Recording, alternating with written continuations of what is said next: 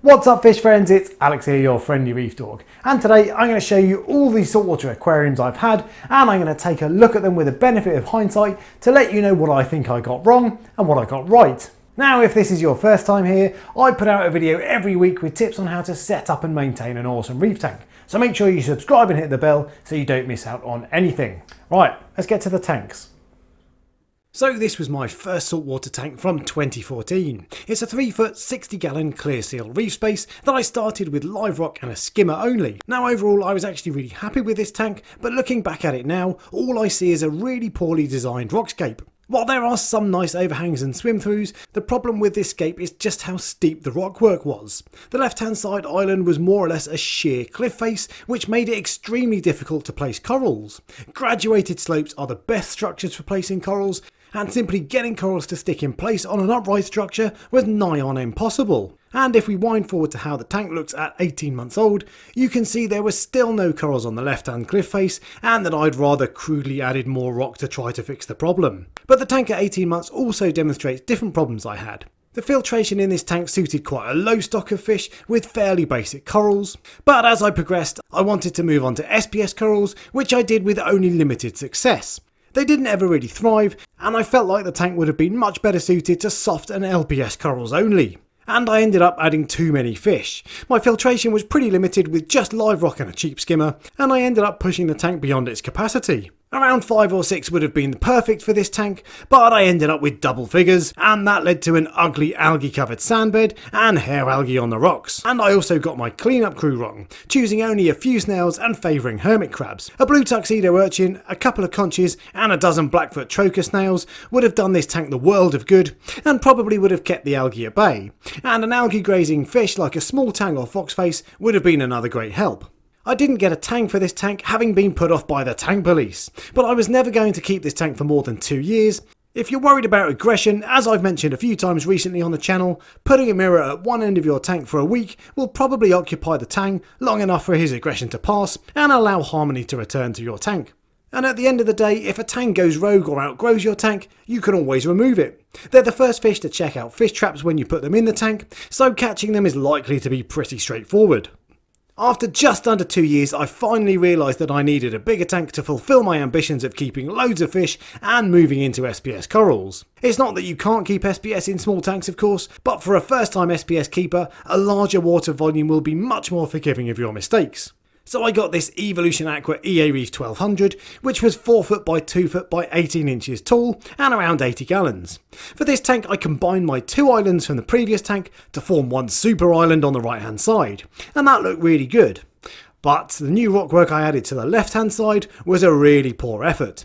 I used dry real reef rock, which let me take my time with shaping how I wanted it to look, and while the platform across the top was great for mounting corals, I still ended up with sheer cliff edges instead of nice angles. Honestly, dogs learn faster than this. Most local fish shops will let you play around with their rocks and set up a scape of your own on their shop floor, so go in on a quiet day and spend half an hour or more playing with rocks until you find the right look. But for me, the best thing about this scape was the use of negative space. I ended up adding more rockwork later on, but in the early days, having the tank filled with empty space, combined with a nice clean sandbed, looked absolutely fantastic. It's so difficult resisting adding as much rock as possible, but a minimalist scape will always look awesome, and will of course be cheaper to cover in corals. On the subject of corals though, I did get some of the placement wrong with this tank. The plating Montiporas I had were in the perfect place, right on the edge of the rocks, reaching out into the space of the tank. But I put an encrusting Monty in place without thinking about where it would spread to, and it ended up taking over the main ledge on the right hand island, which was prime real estate and would have been perfect for a branching SPS coral like Millipora. Apart from that, I was happy with my coral placement. Having SPS breaching the surface looks awesome, and I even found crabs sitting on top of the stuff at times, poking their heads out of the water. And the few LPS corals I had were in enough space so that they didn't sting their neighbours. Fish wise, I did okay for numbers in this tank. I had around 18 at the end, which was fine because of my larger skimmer, phosphate reactor, Cyperax media and algae bed.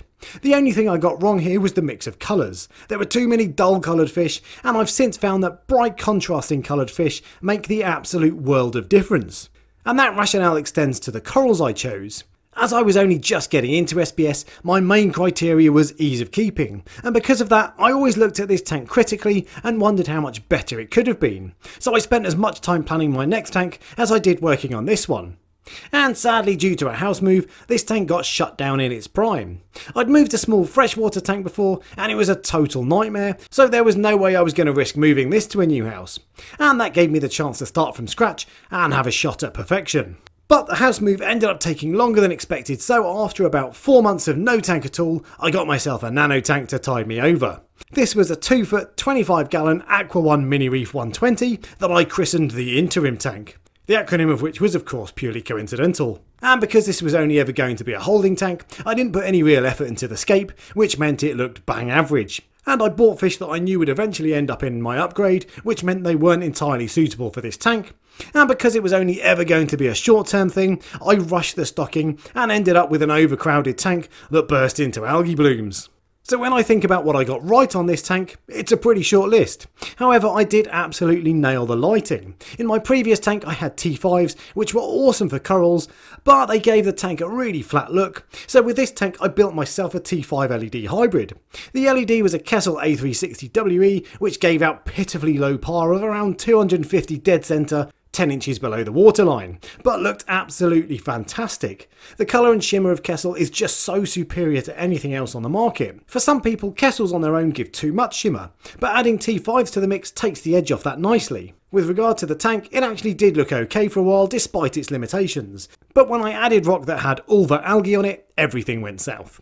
But the one lesson I'd learned was to isolate encrusting corals, which led to the creation of what I now call my zoocoque. And the other lesson I learned was that I was right when I said moving a tank would be a ball ache. It took 2 people, a large van, an entire day and a lot of arguments to move this tiny little tank only 50 miles. Never again. And that brings me to my current tank, the Red Sea Reefer Peninsula 500. This is 4 foot 2 inches by 2 foot by 2 foot and holds around 100 gallons. And this is the first tank I've had that I don't really look at critically. Although a minimal escape would have been awesome, I wanted lots of fish and corals, so more real estate was more important to me. I'm not saying this is the perfect tank, and I'm sure there will be things that some of you would change, starting with putting a black background on the back. But for me, I've got almost everything how I wanted it this time. The fish are all varied in colour, shape, behaviour and swimming areas, and I've got some absolutely banging aquapora corals. If I was to start again, I would have gone for encrusting Cyphastria corals instead of the zoas on the far end of the rockscape, and I'd probably generally pack the corals in too tightly here. But apart from that, this is exactly how I want it. My cleanup crew is almost exclusively snail based, with conches and blackfoot trocher snails doing the legwork, and they're ably supported by my blue tuxedo urchin and my purple tang and one spot foxface.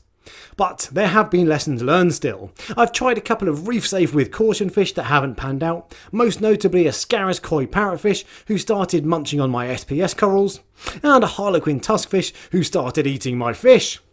And if I'm honest, I'm now bored of my resplendent anthias. They're about as peaceful and easy to keep as anthias get, but they still bicker and have faded to a much more dull pink. I also underestimated how much light I'd need. 1 Kessel AP700 and 4 T5 tubes simply wasn't enough. I currently have a Kessel A360 in support, but I'll be replacing it with a second AP700 in the not too distant future. And as my corals grow, I'll need to add more flow to the far end of the tank, which is a bit of a shame as it'll detract from the overall peninsula look. But apart from that, all is well in the world, and it's a great feeling to simply be able to enjoy watching a tank grow out. It's of course worth a look at my sump, which I'm now pretty much happy with. My X-Filter automatic filter roller keeps my water clear, and turns a nice shade of brown that tells me it's helping with nutrients. And my algae bed is almost perfect, except that the single Tunzi light I have isn't quite up to the task at 9 watts, so I've ordered a second one that will be going in soon. Then I have my huge skimmer, a Nios Quantum 220 rated at 400 gallons. I'm a little torn with this. It pulls out plenty of dark skimmate, so I don't necessarily think it's too big for the tank, even though it's rated for up to 400 gallons. But based on what BRS TV have been saying recently, I do wonder if the next size down would have been as good or maybe even better. But ultimately it works well for my system with 27 well-fed fish, so there's no reason to change. Now this tank has been going for around 20 months so far, so it's nice and settled. This is a long-term project, so I don't plan on upgrading anytime soon. If I were to start again though, I think the only thing I'd change is that I'd go bare bottom. But sand looks so much better that I can't say I regret it, and I have a fairly thin layer of sand, so it won't be as much of a detritus trap as a deeper bed would be. All in all, I feel like this tank has the potential to be something quite special for me. But a 2-year-old tank is still pretty young, so stick around for future videos and I'll keep you updated with how it gets on. So that is a history of all the saltwater tanks I've had so far. I'd love to know what you guys think about them, so let me know in the comment section below. And if you enjoyed the video, give me a thumbs up and subscribe for next week. And until next time, happy reefing.